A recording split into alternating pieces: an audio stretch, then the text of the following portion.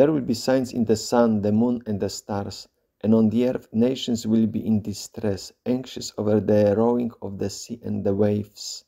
People will faint from fear and the expectation of what is coming upon the world. For the powers of the heavens will be shaken, and then they will see the Son of Man coming in a cloud with power and great glory. Now, when these things begin to take place, stand up and raise your heads, because your redemption is drawing near. Be on guard, so that your hearts are not weighed down with dissipation and drunkenness, and the worries of this life, and that day come upon you unexpectedly, like a trap, for it will come upon all who live on the face of the whole earth. Be vigilant at all times, praying, that you may have the strength to escape all these things that will take place, and to stand before the Son of Man. Good morning. Welcome to a short biblical reflection on the Gospel according to Luke, chapter 21, in the lectionary selected verses 21 up to 28, and then 34 up to 36. It is the Gospel reading for the first Sunday of Advent, year C. A similar Gospel reading we had 2 weeks ago when we were reading from the Gospel according to Mark chapter 13 about the coming of the Son of Man. In fact, both the liturgical year when ends focuses on eschatology, on the last things, and also the beginning of the season of Advent also focuses on eschatology.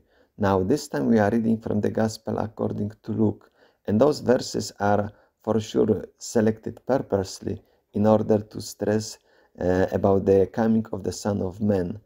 However, I would like later on to extend it and to see it in a larger literal context, because here we have few expressions. If we read them as we have now in selected verses, we do not understand them properly. For example, what is that day?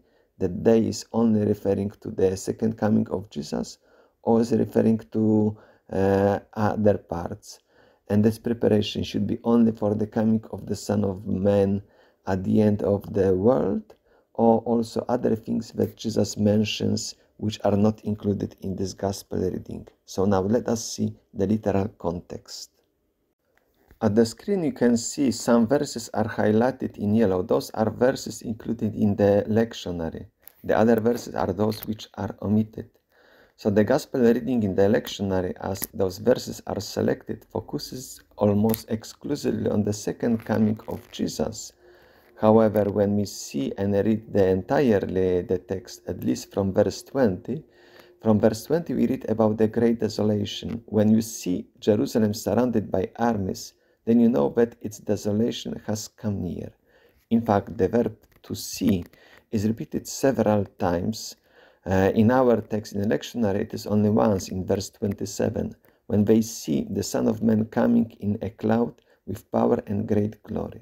But now in verse 20, when you see Jerusalem surrounded by armies, then verses 29 and verses 31, those which are within selected verses which are in the lectionary, see the fig tree and all the trees. And later, when you see these things taking place, you know that the kingdom of God is near.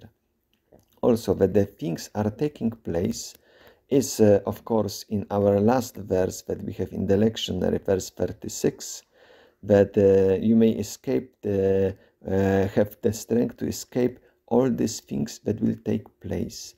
And the verse 31, which I quoted before, see these things taking place. You know that the kingdom of God is near. But also, verse 28, the first part that we have in the lectionary, these things begin to take place. Stand up and raise up your heads. What are those things?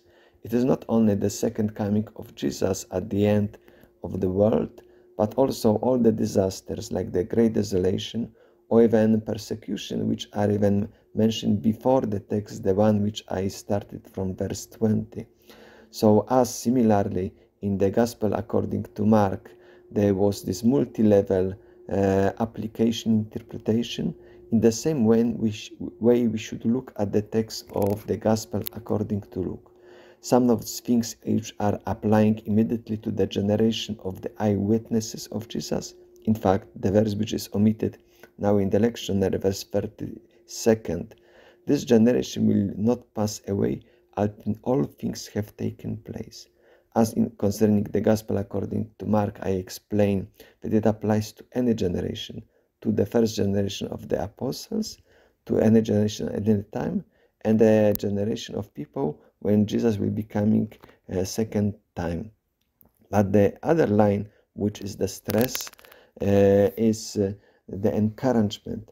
Of course, in those verses which are given in the lectionary, they are present because your redemption is drawing near in verse 28, and verses in the second part that we have in lectionary, the one concluding that be on guard, so that your hearts are not weighed down with dissipation and drunkenness and worries of this life. And verse 36, be vigilant at all times, praying that you may have the strength to escape all these things that will take place, to stand before the Son of Man.